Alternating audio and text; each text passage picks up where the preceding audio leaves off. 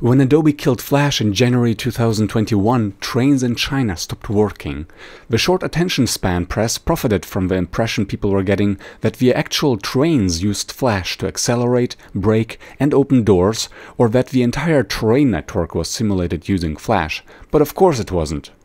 From the little bits of background information that were made public, it is clear that simply the software for loading train schedules relied on Flash, making dispatchers unable to print them. Just like China Rail, you should not run Flash. And I would not run Flash.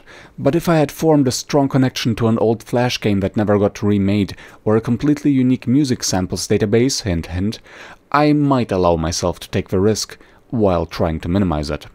So, let's run Flash. And I mean Flash, not the, to be completely honest, completely useless Flash emulators like Ruffle, Gnash, or Lightspark. Oh wait, it actually kind of works? What? The fonts are weird. The fonts are quite weird, but this actually works? Did they incredibly improve this in the last few weeks or something? This actually works! Oh, okay, the scrolling doesn't work. Okay, never mind. Yeah, you cannot really scroll, and the audio keeps playing, you have to... What? Yes, there are issues, but I am impressed with how well it actually does work. Wow.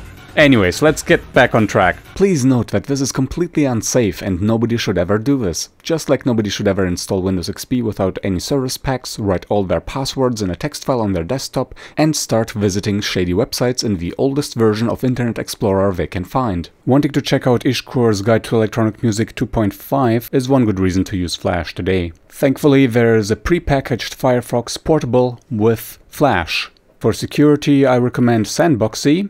Free for download, there's Classic and Plus versions, I still use Classic. Extract portable Firefox, right-click it and run it in Sandboxed. That's how I do it at least. You can also just run it like that, which probably will be less safe.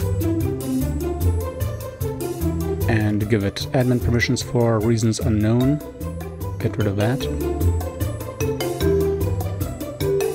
And this warning says, this plugin is vulnerable and should be updated. Should. So you can just run Adobe Flash instead.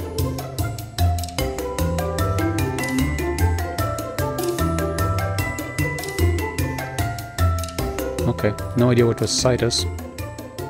So let's go to techno.org, yes, run Adobe Flash, allow. There it is. Wow, this is laggy. I think it's because it's just loading resources. Let's try that again. Reloading. Okay.